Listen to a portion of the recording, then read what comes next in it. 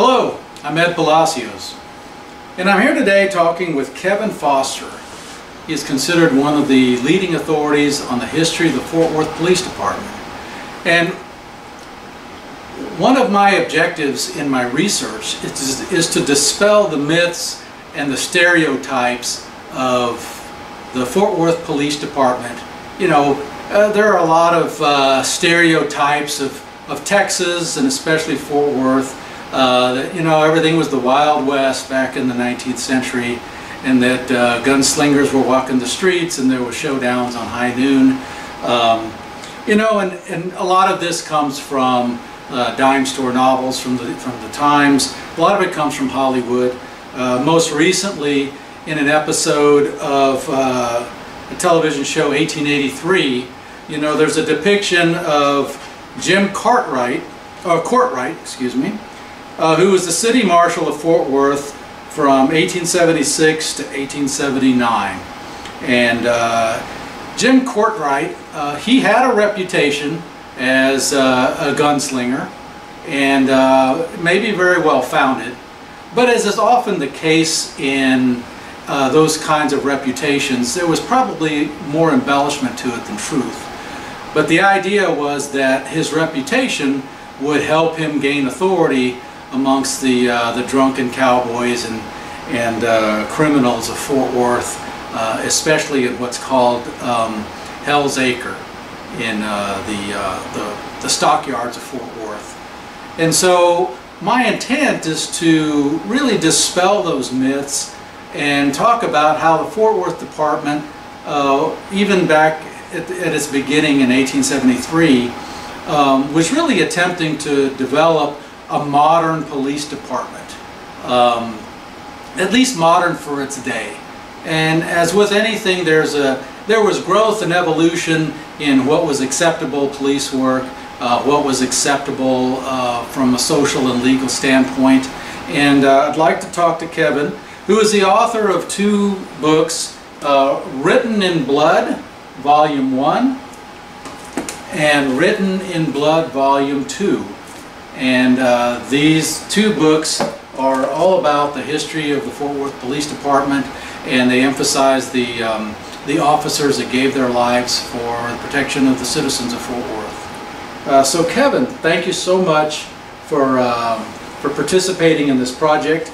And I'd like to ask you, can you please tell us about the beginnings of the Fort Worth Police Department, and how did they try to organize a modern police organization? The police department started in April of 1873 with the hiring of a marshal and 4 police officers. The city hadn't put a lot of thought into this, and they didn't have a means to pay the officers. So they laid those officers off, and they started looking to other cities to find out how they were paid. And they came up with the fees and fines. So although Fort Worth the city government encouraged the cowboys to come to town and to spend their money and to gamble, they also didn't want them to be too rowdy. So when the police would encounter these people, they would go ahead and arrest them, take them to jail, and fine them, usually $1 or $2, and let them go when they sobered up, and then the officers would get a portion of that money. It was called the fees and fines system, and it went on for about 20 years or so. But as they moved closer to the late 1870s, the officers started drawing a regular salary.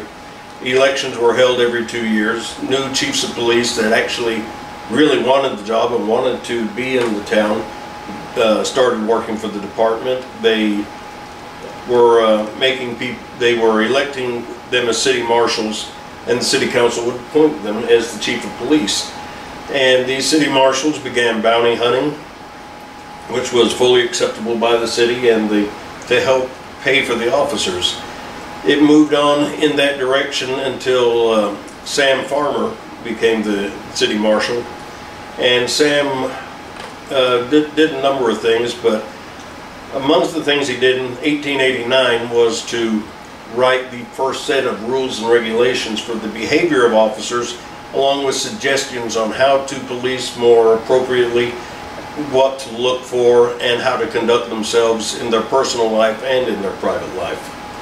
And from that point into the 1890s, again with elections being held, the police department went to a regular badge where everyone wore the same badge in 1891. That was brought about by Jim Maddox. He was also brought about a change in 1905 and with another new badge so that people would all look the same. The uniforms had been standardized. The Sam Farmer was a Union soldier and he had all the officers in blue, and the other chiefs were all from the Confederacy, and they wanted their guys in gray. So the uniform switched back and forth a few times, and by the mid-1890s it was a standardized blue uniform with standardized badges. And every so often, probably every 10 years or so, the rules and regulations were rewritten. The city council would come up with more guidelines that they wanted, and I believe in 1905, still seeking to have a better police department, they went to a commissioner system, and there was an elected commissioner of fire and police, and that commissioner would find the best chief that he knew of and would bring them into the department and would have that chief guide the department for the next 2 years and until the next election. And if that person lost the election, another chief would come in with the new commissioner. And they did that continuously up till 1925, and putting together the best department that they could. Again, changing the rules and regulations and enhancing them and lengthening them as they went along. Very good. Kevin, what are some of the controversies regarding the Fort Worth Police Department and its history? The police department, under one of the police commissioners, a man named Mordecai Hurtleston, made some great advances in policing and techniques and dispatch systems, but he also hired a bunch of men that had been fired from the department in the past for unnecessary violence. And he put these men to work, and I think it was the first 3 months, 3 of them were killed.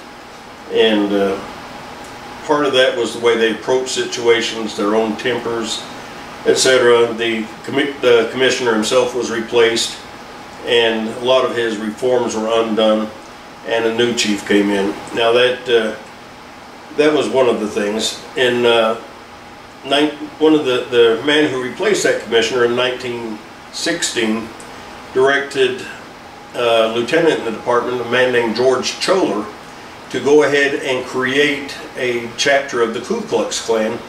And so the Ku Klux Klan was put together and founded its own chapter in Fort Worth on October 31st, 1916, and the mayor and the police commissioner led a parade in downtown Fort Worth of all the Klansmen in full regalia, including their horses. That went away fairly rapidly by about the 1920s. Interestingly, the sheriff's department and county officials wanted nothing to do with the Klan, and that was all Fort Worth city officials and the police department. By 1925, I think they were all gone from the Klan. The Klan folded in Fort Worth, I believe, 1928, and the life went on more regularly. The uniforms continued to evolve, the systems evolved, they got cars and motorcycles and more equipment, and they actually started training officers in the 1920s. And that training actually involved sending one man to the New York City Police Department Academy so that they could learn from New York as to what they did. And he brought those lessons back to Fort Worth. Fort Worth also became known for its detectives and their identification bureau, and that was nationally known. So those were how they moved it forward. Kevin, you mentioned that there were actually women in the Fort Worth Police Department in limited roles as early as the early 20th century. Is that correct? Yes. The YWCA funded the Travelers Aid Society, and the Travelers Aid Society worked out of the train stations. The police department commissioned women as special police officers to carry a badge and carry a gun, and to be a safe haven for women traveling by themselves at these train stations. They would often find babies that had been abandoned. They're things you don't hear about as much now. They would adopt the babies out with very few records going with them. They looked in and on child welfare cases. They assisted officers in any number of things, and they hired their first full-time police jail matron and gave her a commission as a special officer. That was a Miss Ollie Hargrave, and she served in that role until 1915. So, and you have also found evidence of African American officers hired under special circumstances as well. Yes, there was, in the original officers, a man named Hagar Tucker was hired, and he only lasted a few months. The city refused to pay him, and he was an upstanding citizen, and he lived with his family, and he left the department, never to return. But in 1895, Fort Worth established the first restricted park for African Americans, and it was put together in time for Emancipation Day, which is now called Juneteenth. Now, up until that time, Fort Worth citizens had to go to Dallas to celebrate Juneteenth. But with the creation of Douglas Park, they were able to do it here in Fort Worth, and that park was just off of North Main Street at the north end of the Paddock Viaduct. They had baseball fields, Masonic lodges, homes, swimming holes. They had a bandstand. They had live music.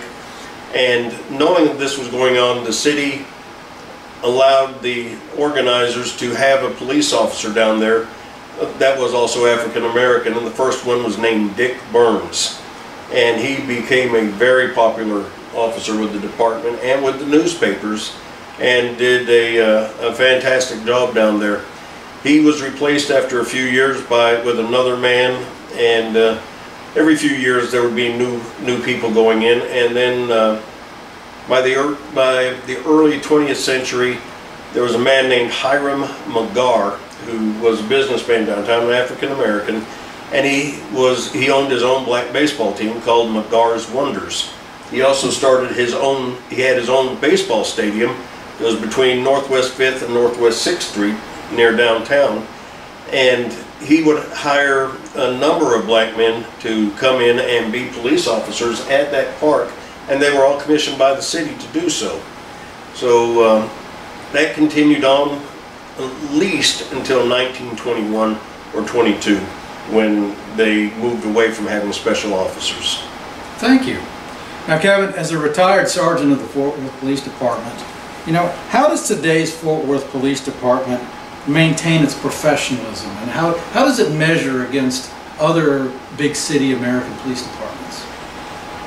I think the way they maintain the standards now is by use of body cameras, by use of car cameras, by having a very robust internal affairs section and a special investigations division that focuses on police misconduct and police crime.